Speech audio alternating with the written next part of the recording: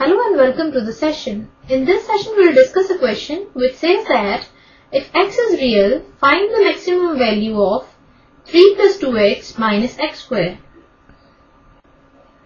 Now let's start with the solution. Here we have to find the maximum value of 3 plus 2x minus x square. Now let 3 plus 2x minus x square is equal to y. This implies 3 plus 2x minus x square minus y is equal to 0, which implies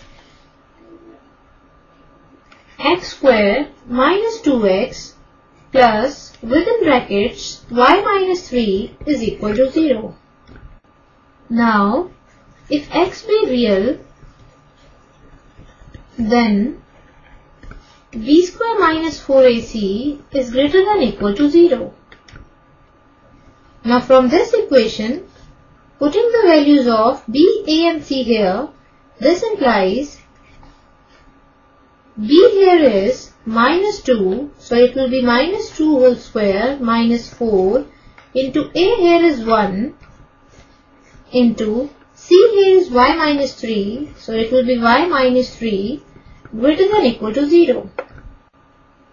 This implies 4 minus 4 into y minus 3 the whole is greater than or equal to 0.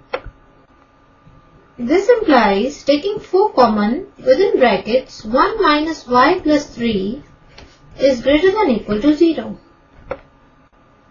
Further, this implies 4 within brackets 4 minus y is greater than or equal to 0.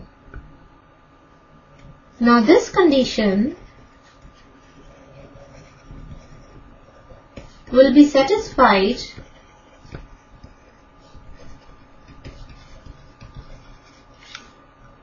if 4 and 4 minus y are of same sign.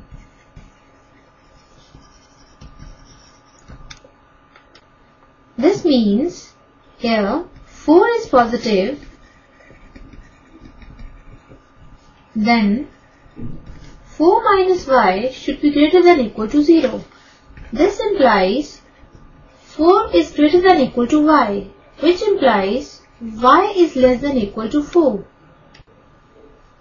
This shows that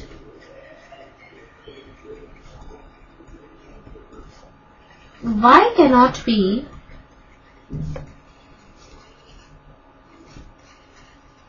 greater than 4, as otherwise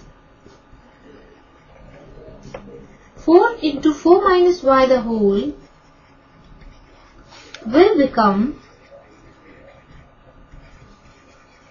negative. This means that if here y will be greater than 4, then this expression will become negative. Hence, maximum value of y, that is, the expression is 4. So this is the solution of the given question, and that's all for this session. Hope you all have enjoyed the session.